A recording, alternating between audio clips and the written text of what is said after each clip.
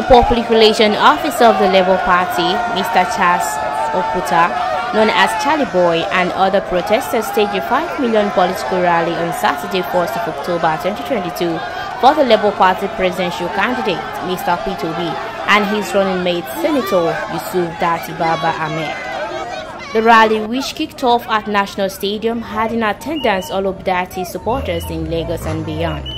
The supporters gathered in Ikeja, Lekki, and Omowo, Odofin in a long convoy that passed through Ikorodu Road before ending up at Maryland.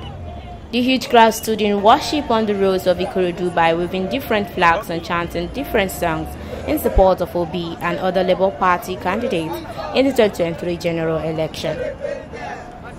Addressing his supporters in Maryland, Mr. Olukayode Salako, the Labour Party Lagos State Chairman, said that the meeting brought great joy and satisfaction to his heart and his staff's family.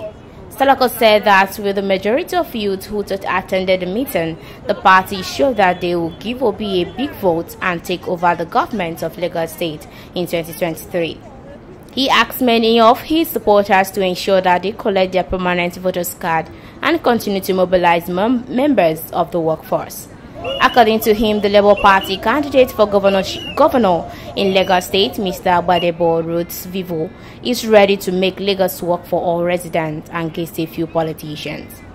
He said that the meeting was organized in collaboration with the Independent Support Group, Civil Liberties Group, social activists, and supporters of the Obidient presidency. Leading the rally, Oputa, known as Charlie Boy, said that the rally was to awaken the consciousness of Nigerian youths on the need to be involved in decision-making processes for good governance.